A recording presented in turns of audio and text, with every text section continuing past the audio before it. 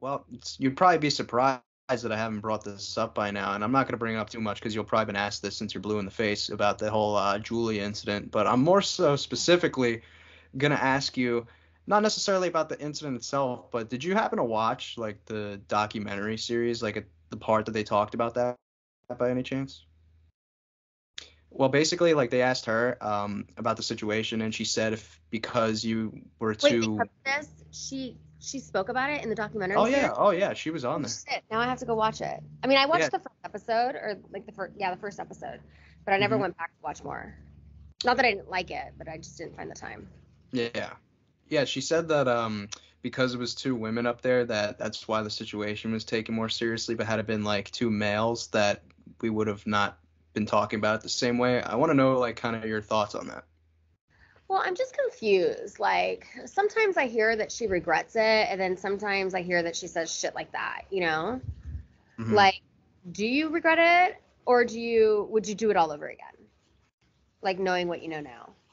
It's So, kind of like one of those things like because you got caught, you feel bad, but you know what I yeah, mean?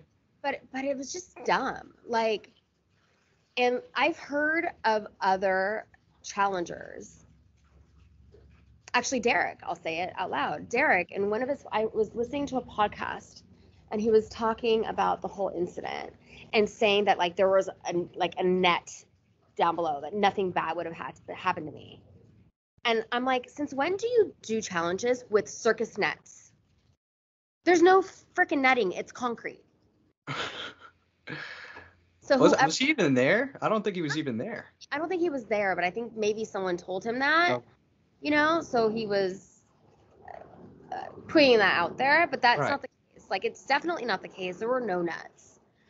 And I do think that, in the game, it's very easy to get like in the heat, like of the competition and only do anything to win, you know?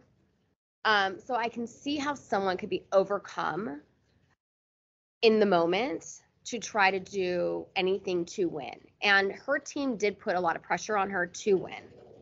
In Hmm. fact, I think that well, actually no, she actually had her job in that heat, because her and I were the last heat, and her job was to disqualify me.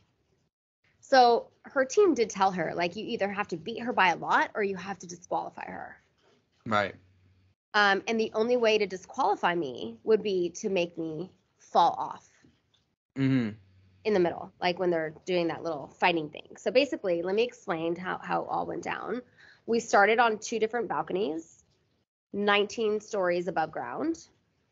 And then the lines crisscrossed in the middle, and then ended up in two other balconies on the opposite side of the hotel. Hmm. When the contestants would meet in the middle, if they met there like around the same time, then one contestant can try to push the other person off to get them disqualified, and then you win your heat, you know? Hmm. And so, or you could just race it and get to the other side, and then it's based on time.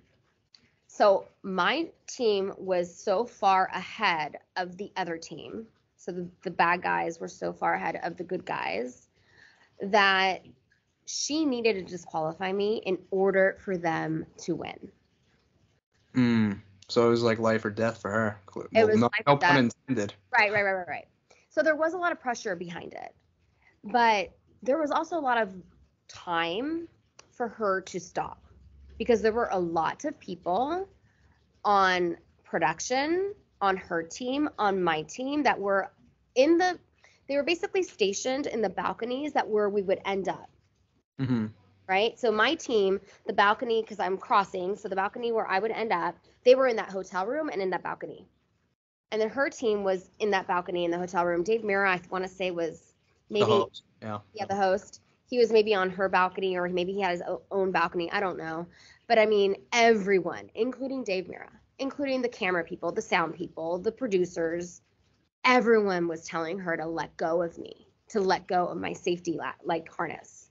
And she Hmm. just tugging at it. So at some point, it doesn't matter how much you want to win and the pressure of winning, or, you know, being in the middle of competition, all the adrenaline. At some point, you listen to the voices screaming at you. And she just didn't. And they literally had to just pull us away from each other. Do you still get like any type of anxiety or like emotions that fill you if you watch that clip back? Because I know it's traumatic at the time, but like when you watch it back now or like see any short blips of it, do you feel any type of like chills over it still? Sometimes I'm like, damn, that was scarier, you know. Um, but I think I'm more affected by the people. If someone's watching it with me, like what To see their yeah. reaction to it, like always gets me like a little, you know, like riled up.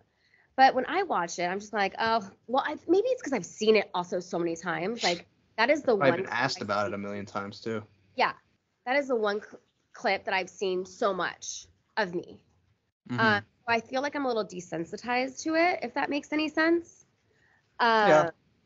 I'm more like, when I think back to that moment, I'm more upset that like when I crossed her on like the ground, like when we were on the ground, like I didn't confront her, you know. I live more in like that regret. Like, why didn't, like, I was just so angry and so heated that I was just like, I don't want to see this person, you know? But yeah, I'm pretty sure like I'm definitely like not holding on to any like anxiety or PTSD or anything like that from that event. Mm-hmm. I do more or less, like, just like when I hear what she says about it, like I'm just kind of like, well, whatever, you know. Yeah. It'd probably be something I too would like brush off, but it would slightly irritate me, I feel, if I like, this is all just hypothetical. Like, this isn't me saying she did or didn't say anything. I'm just saying, like, if I were to hear her like try to defend it, I would kind of feel some type of, slight irritation, but Yeah, I mean, it's just like, don't defend it, just be like, yeah, I fucked up, mm, you know. Like, I mean, I literally just gave her what she should say. yeah. Pressure on me. I'm like giving her all the excuses, you know. Like, I understand why someone would have done maybe what she did, but at the same time, like, I think she took it too far. Mm-hmm.